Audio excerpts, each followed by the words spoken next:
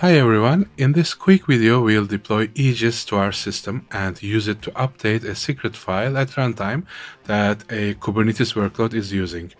I'll also dig into Aegis architectural details and explain how Aegis does what it does internally. But before anything, what's Aegis in the first place? Aegis is a lightweight Kubernetes native secrets management solution that keeps your secrets, well, secret. With Aegis, you can rest assured that your sensitive data is always secure and protected. You can browse this URL to learn more about Aegis, but back to our demo. Here's the folder structure you get when you clone the Aegis repository from GitHub.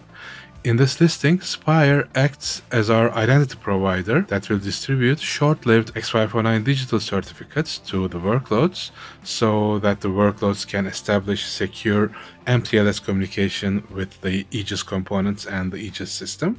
And Safe is our secret store where an administrator or a CI/CD pipeline can bind secrets that workloads use dynamically at runtime.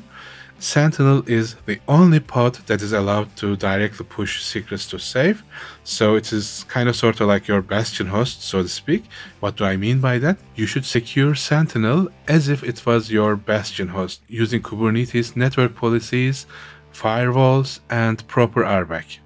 This demo folder contains a demo workload to demonstrate how the Aegis secrets are consumed by the workloads. And for our demo, we'll start with an empty Kubernetes cluster. And as you see, we don't have any workloads running. But just to make sure that we don't have any Aegis remnants from the former demos lingering from the previous deployments, I'll execute this make clean task, which will uninstall Aegis and anything related to it if we have it on the cluster. Make clean, and nothing to clean actually, so we are good to go. We'll first install SPIRE onto the cluster because SPIRE will be required to dispatch X509 SPIRE identities to establish secure MTLS communication between components. So it is kind of our identity control plane. We need it for our components to talk to each other. But before that, let me show you the source code of our demo workload, cd demo, and let's look at this main.go file, which is the only source code that our demo workload runs. Here is what the demo application does in a nutshell. In an infinite loop, we read a file on the container's file system. If we cannot find the file, we print an error message. Else, if we do find the file, we print the contents of the file. And we do that every 5 seconds in an infinite loop forever. And that's literally everything that this demo workload does. And once we deploy Aegis, this secrets file will be created and updated through an Aegis sidecar. And the deployment manifest of this demo workload is nothing fancy either. It is a typical deployment with one replica that contains our main image, and we also have an Aegis sidecar. As you see, the sidecar and the main workload pod shares the same volume. That's how the sidecar updates the secrets file and makes it available to the main process dynamically at runtime. After this brief segue, let's get back to installing SPIRE. I'll cd into the SPIRE folder and just display the contents of this make file.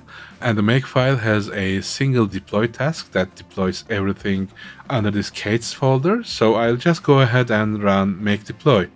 And just like that, we have SPIRE installed up and running inside a SPIRE system namespace on our cluster. Now let's move back to the demo workload and deploy that demo application to our cluster as well, cd demo. Then I'm going to run make all, which will build and deploy the demo workload to this cluster.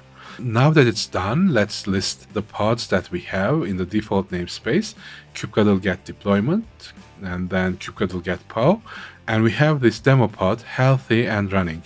And when we tail the logs of this main container of the demo pod, you'll see that the secret file doesn't exist in its file system, and therefore it's displaying this, hey, I couldn't find this file, I'm going to try again later in 5 seconds message constantly.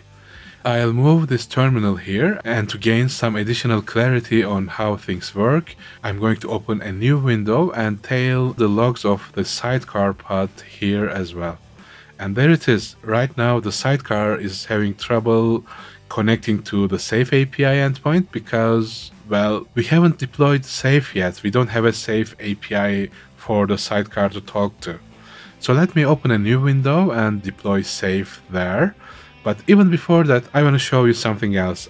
I'll cd into this demo folder again and display the contents of this Kate's identity YAML. This YAML file defines a cluster SPIFE custom resource, and that's how Safe knows which workload to deliver which secret to.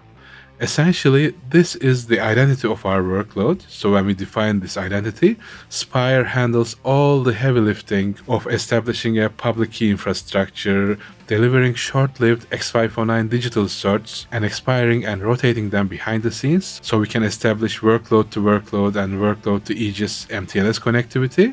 And this way you don't have to worry about establishing a secure identity control plane yourself. To communicate with Safe, our workload needs to have this SPIFE ID. Also, this pod selector you see here has to match the labels of our workload pod for SPIRE to securely deliver X509 digital SWIT certificates to the workload pod. That clarified, let's go back to the Safe folder and check out its deployment YAML descriptor as well. Again, nothing fancy here. We have a deployment with a single replica that has a single container image. Our container will be serving at port 8443, and all the communication will be secured through MTLS using SPIRE SWIT X509 digital certs that will be delivered to Safe through this SPIRE agent socket.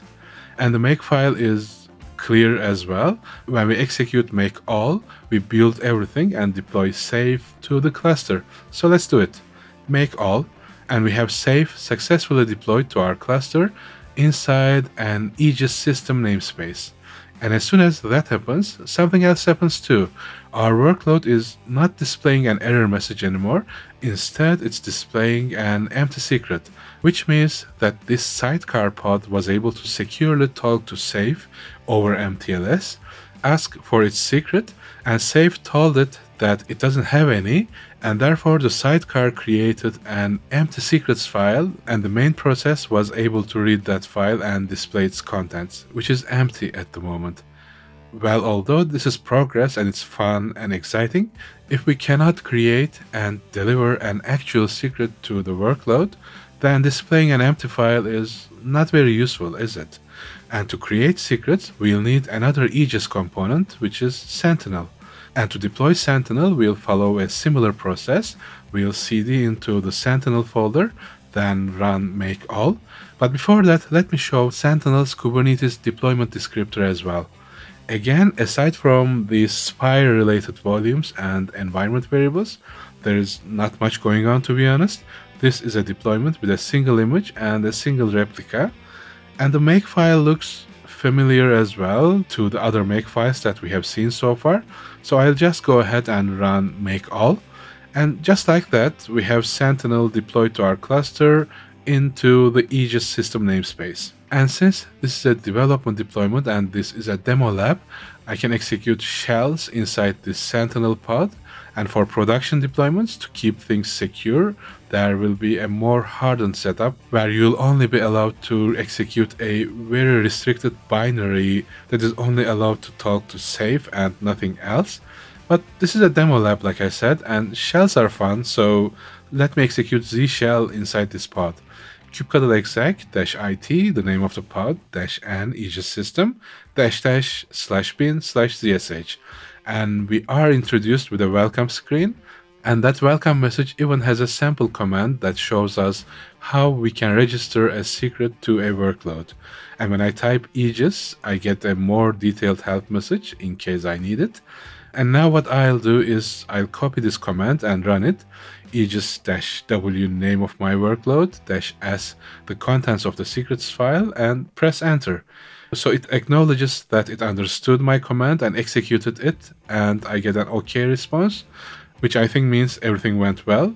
And it did actually, because after a few seconds, I'm able to see the updated secrets file in my workload container as a log line. So let's make sure and change this secret and push it again to see if the workload container updates its secret manifestation as well. So I'll change the secret and make it a username password pair. Username root @masterdb and password is keep your secrets. And when I press enter and wait for a few moments, the new secret is reflected to the workload dynamically at runtime. So far so good. And as a final step, in case you want to uninstall Aegis, you can execute make clean at the project root and it will remove Aegis and SPIRE from your cluster. Also in this quick demo, I installed every component one by one to show how everything ties together. And you can as well execute and make all at the root of this Aegis folder, and that will install everything that we have walked through here so far with a single command at a single step. So let's do it, make all, and after a while we end up having save, sentinel, sidecars, spire, and even this demo workload that we can play with. Let us use sentinel once more to make sure that things are working as they did before. And yep, our demo workload successfully received its secret, which also concludes this mini demo. Aegis is pretty early in its development process, so there is a lot going on and there is a lot more features planned to be implemented in the upcoming releases, and you can check out the Aegis project boards to have an idea of what's coming up next. Yet as far as an introduction to Aegis goes, that's all there is to it.